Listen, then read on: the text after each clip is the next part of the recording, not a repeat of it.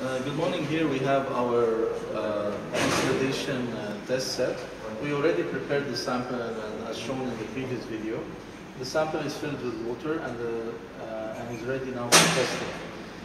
With the consolidation test set, here is a full test set with the frame and 3 different sets of procedures.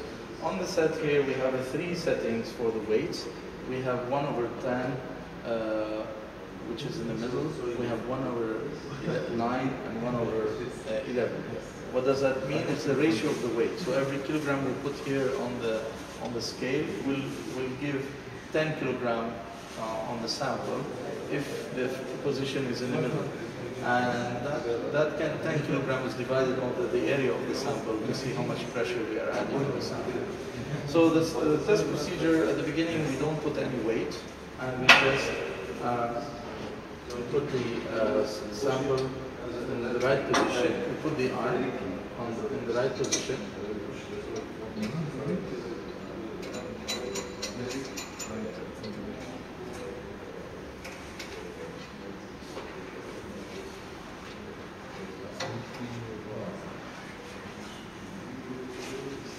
The arm should be just about touching the sample and blocked here. Then we will fix the dial gauge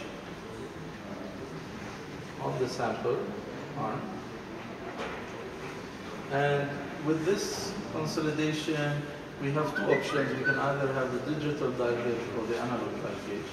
Once the dial gauge is set and ready to go, we put the weight. And the weight is still not exerting on the sample because the arm here is not released. Now, there is 3 tests that we have to do. The weight can be either 2 kilogram, then 4 kilogram, then 8 kilogram, or 4, 8, 16. So the increment is always double. We always double the weight. Once we set the sample here, before releasing any weight on the sample, we have to leave the sample for 24 hours in order to do the swelling. With that, there will be a swelling factor that we have to take into consideration. So we need to always take the reading from the dial gauge and then reading again of the sample after 24 hours and we record the swelling factor.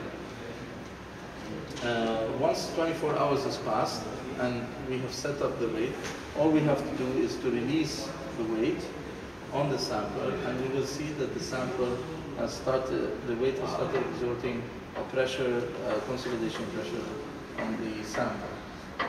Thereafter, we will take the reading obviously we will start release with the timer, and we take the reading after half a minute, after 1 minute, after 5 minutes, after 10 minutes, after half an hour, 1 hour, etc. And we keep doing that until we have 24 hours passed.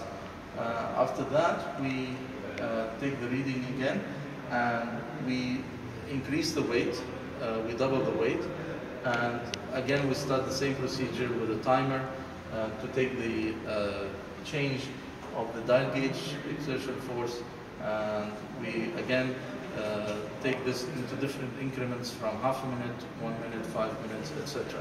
And with that we will be able to draw the graph and to show the behavior of the sample under different weights and how the consolidation is happening.